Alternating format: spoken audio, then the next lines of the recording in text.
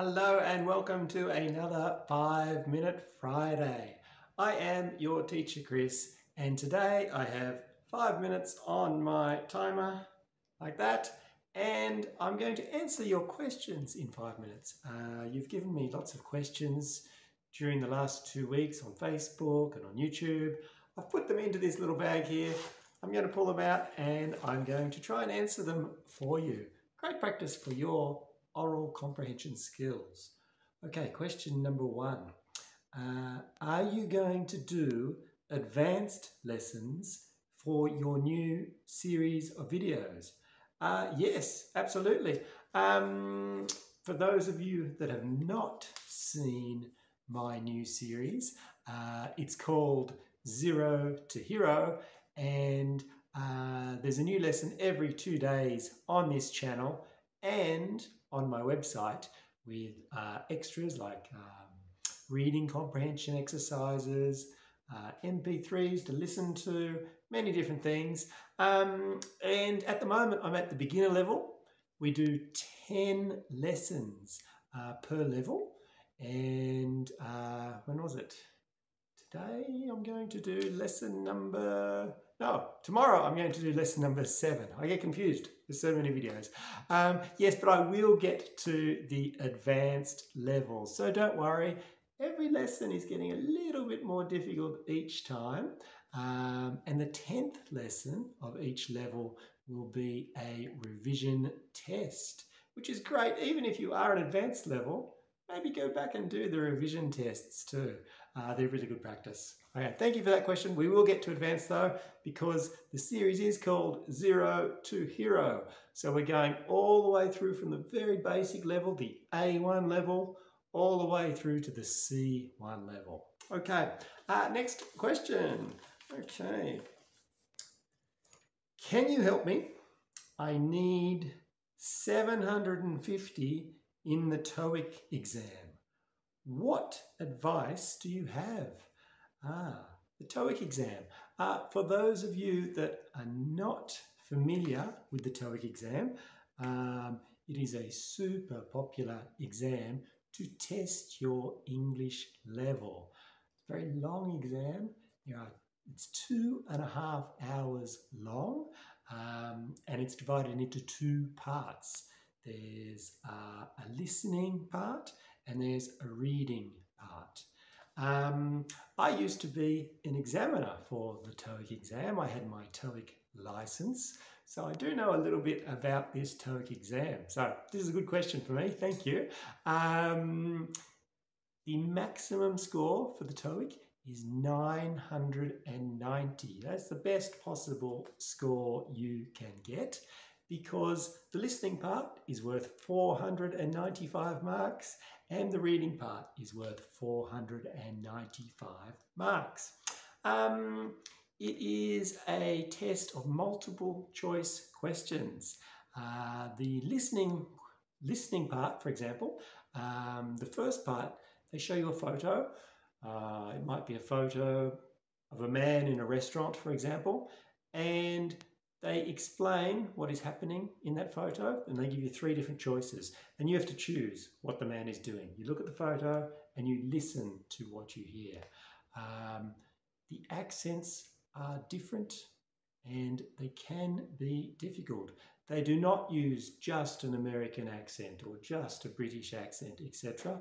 They will use Indian accents, Asian accents, non-native speaker accents, to really test your listening skills. So it is not easy. In the listening section, they only play the audio 1 time. So you have to really, really listen carefully. So my advice to you to get this 750 score is to really practice your listening skills. Me personally, I think it was the most difficult part of the test, the listening test. So I would recommend listening to podcasts, things like this, and really trying to understand what they are saying and listen to different accents. Listen to my videos about different conversation videos I have. Listen to me without looking at the text. Just try and listen to what I'm saying. The reading part of the test is also, oh, that's my 5 minutes, which is funny because the part I was just about to talk about, the reading part, time management is super, super important. Not like me with my 5-minute Fridays where I run out of time very quickly. You really have to concentrate on your time management. When I was an examiner of the TOEIC exam, so many of the students ran out of time before they finished. And they were so disappointed when I said 5 minutes to go and then we have to stop. And everybody has to put their pen down. So many people had not finished. Many of the reading questions are really quite difficult.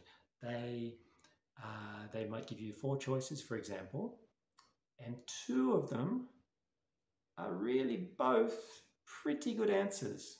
Only one of them is 100% correct, but there's another one that, oh, it looks correct. And so many people get stuck and they take 5-10 minutes on one question. My advice, my biggest piece of advice for a TOEIC exam is do not do that. I always recommend taking in blank paper to the exam. And let's say you are doing question, I don't know, number 54, and it's one of these questions where you're going, oh, it could be that answer, it could be that answer. Do not spend a long time on it. Simply choose one answer, A for example, choose A, and write down on your piece of paper 54. If you finish the exam, come back and look at number 54 again and take your time. Okay, but do not take all the time at the start. It is much better to come back to the question if you have time and then work on it. So yes, at the end of the exam, you might have 10, 15 different questions that you weren't 100% sure of. Come back, but always mark one answer before you come back. That's another problem that I see people do. They go, oh, I don't know this one. I'm just going to leave it and I'll come back to it. So they put nothing as their answer. Unfortunately, if they run out of time, well, they have nothing for that answer. If you just put one that you think might be correct, at least then if you run out of time, you'll have a chance of getting the answer correct. Sorry for going so long with my 5-minute Friday today. That was a really good question. So good, in fact, that I think I might do a TOEIC video. I might work on that in the next week or 2, and I will make a how to prepare the TOEIC exam video for this person and for many others, I imagine, too. Thanks so much for watching. If you like this video, of course, press the like button and subscribe if you haven't already done so. Thanks for watching. See you next time. Bye-bye.